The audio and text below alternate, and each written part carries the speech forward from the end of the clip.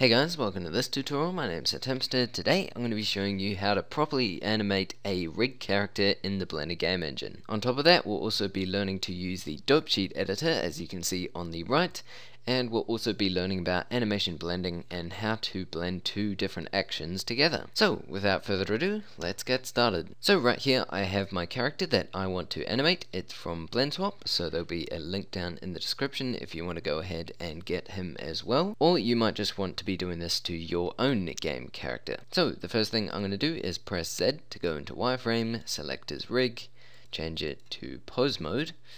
And now what I'm going to do is I'm going to have a simple waving animation. So I'll move his arm down here, move it down here, move this up here, and just a really basic animation. Again, in your animations they probably want to be a lot more high quality and looking a lot nicer as well. Okay, so that's just fine for me, and this is going to be my starting animation pose. So before I continue animating him, what I'm going to do is over here I'm going to choose dopesheet, and then what I want to do in here is, instead of dopesheet, I want to click in here, go to action editor, click in there, scroll along here, and then we want to click new.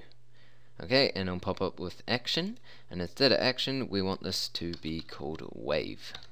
Okay, so just wave, and then what we're going to do is down the bottom here we'll click record, and then in here we'll choose location rotation, and then also we'll select this key function here. What that basically means is whatever we've put in here, so location rotation, we'll be using that. If we just use record, it will do location rotation and scale, but we just want these two right here. I'm going to press A to deselect, A to select everything, and then I. And as you can see over in the dope sheet, each bone, if you've named them properly, should have one keyframe inserted in like this. Then we can go along down here in the timeline, we can go to frame 10, and maybe we'll move his hand over here, and the record function down here will have automatically placed that. So as you can see, only this bone here has the one animation keyframe. Then what I'm going to do using the dope sheet is I'm going to scroll in, scroll in like so, and then what I'm going to do is I'm going to press A in this window to deselect all the keyframes.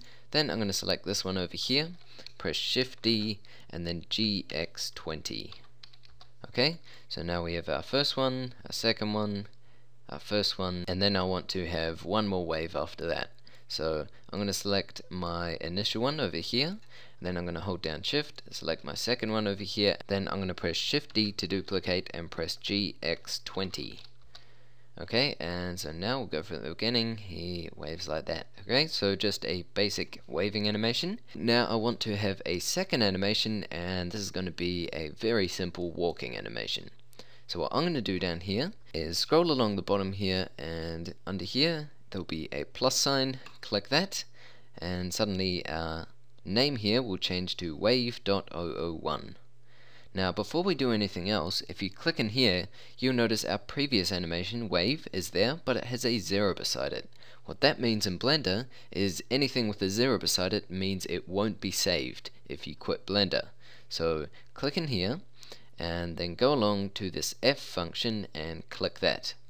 Now normally you wouldn't have to do that if you have it inside an action like this. So if you have it inside an action, it should be fine, but if it's not assigned, then you have to press this F here, or you can just press it just in case, and that will save the animation even if it's not being used. Okay, so that's the wave animation done for us.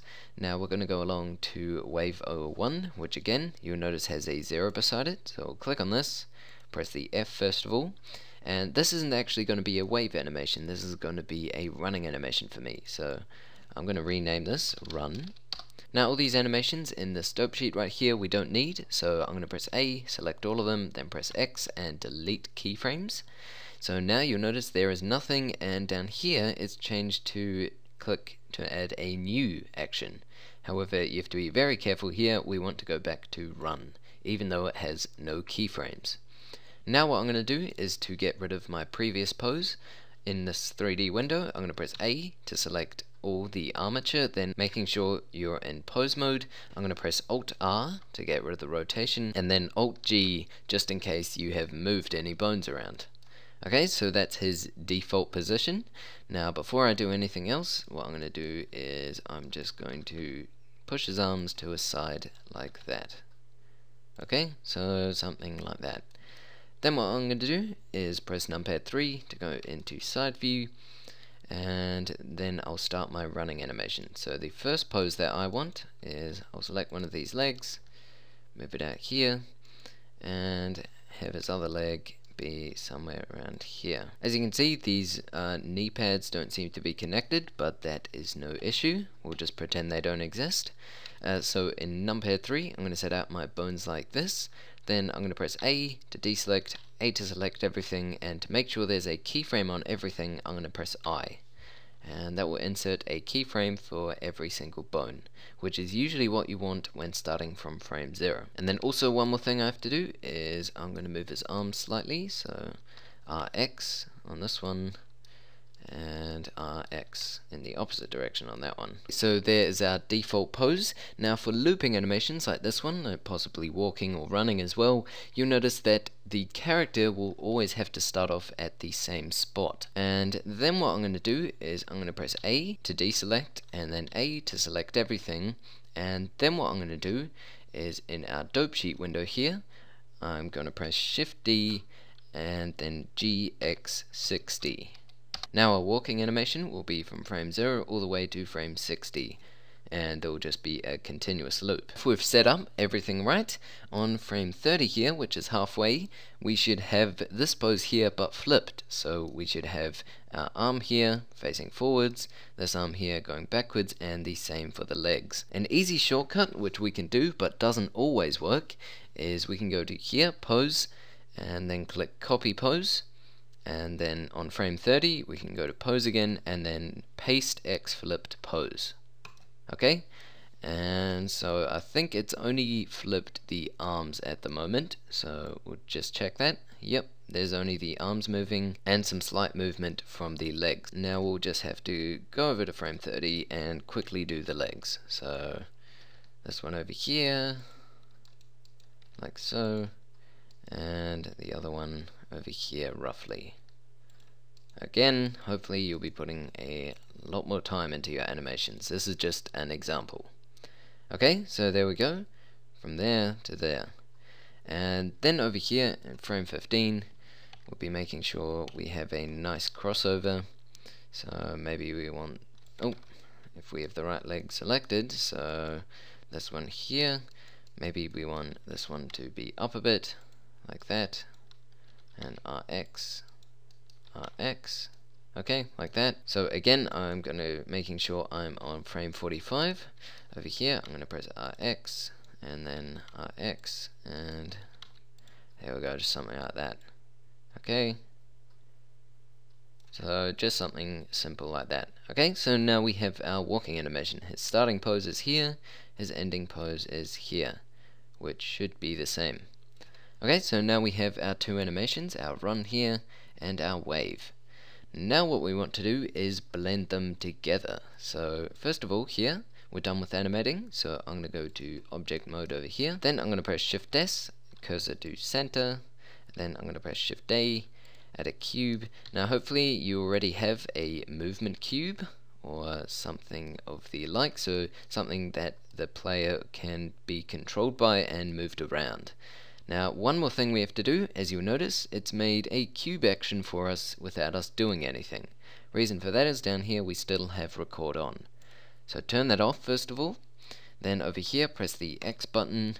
So this will be like our controller for our armature here. So I'm going to select my armature, hold down Shift and select the cube. Then press Ctrl P and parent.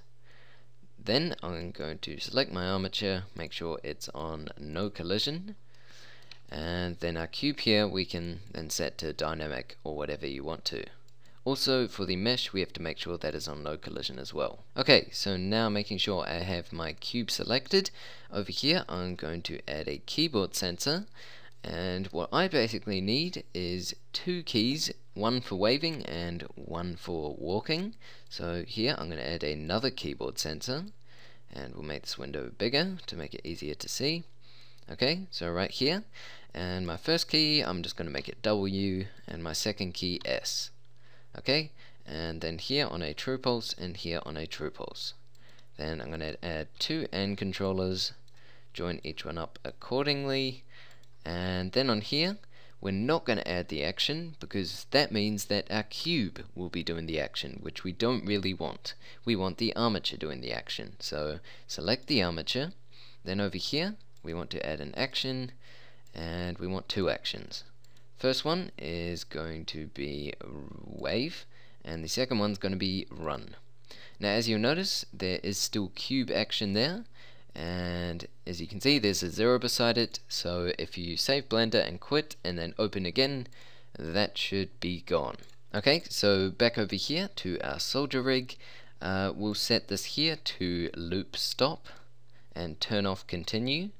Then down here on the run, we'll also set it to loop stop and turn off continue. Over here I'm going to call this wave, and down here I'm going to call this run.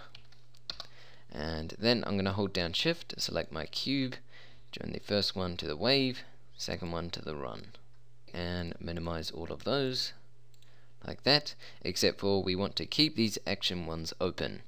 Now to blend in our animations, what we need is we need two of the same animations to be on the same layer. So layer 1 and layer 1 for both of them, and this is how much we want to blend them together. So on the layer here, the amount of blending, maybe for the wave, we might have 0.6, and for the run we might have 0.7 roughly. Okay, then on the priority here, I think we want to make wave the second priority and we want run to be the first priority. And then over here on the blending, do about 5 or 6, so maybe 6 here and 5 for the wave. Now one more thing we need to do is add starting and ending frames. So if we go over here to our run animation, it goes from frame 0 to frame 60. So here, frame 0, frame 60. Then our wave animation, if we click on it, it goes from frame 0 to frame 60 as well.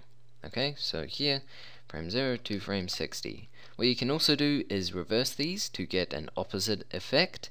So you can possibly run this from 60 to frame 0, and then your character will run backwards. But we want them running forwards just for now, or walking forwards. So maybe instead of run, we will call this walk here, walk, there we go. And then what I'm going to do is minimize those two, drag this down like so, go to texture view, go to the side here and press P. Now if I press W, he's waving, maybe we'll get a better view here. Now if I press W, you can see he's waving. If I press S, then he's walking. Okay, and I can switch between the two, and it doesn't snap instantly.